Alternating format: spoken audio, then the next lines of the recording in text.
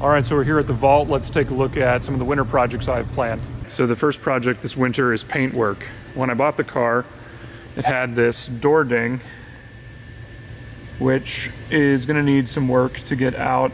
Somebody tried to fill it in with paint stuff, and they didn't do a great job, so that's project number one. And then on the other side of the car, at some point over the season, we picked up a little scuff right there.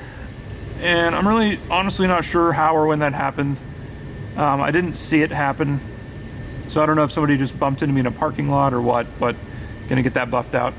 I'm also gonna put the V10 badge back on. It used to be right there.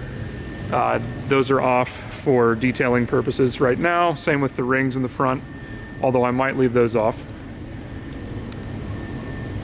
Next, we have the exhaust. This is currently just a stock exhaust, and I'll play a clip of how that sounds on cold start.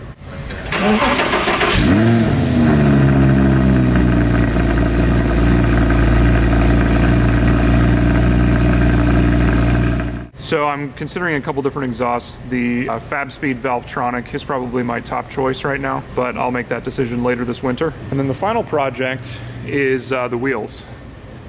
I actually like the design of these OEM wheels, the shape of them, but I don't like the finish. These are kind of like a chrome, and I'm not a big fan of that. I think it's just not my style. So I'm probably gonna powder coat these wheels, and I'm either gonna go with like a dark gunmetal gray, or a satin silver, or a black. And so I'm gonna see what all those are gonna look like. But that's definitely something I wanna do this winter as well. So that's all the projects I have planned for the winter. Let me know in the comments below, what should I start with, and which color should the wheels be?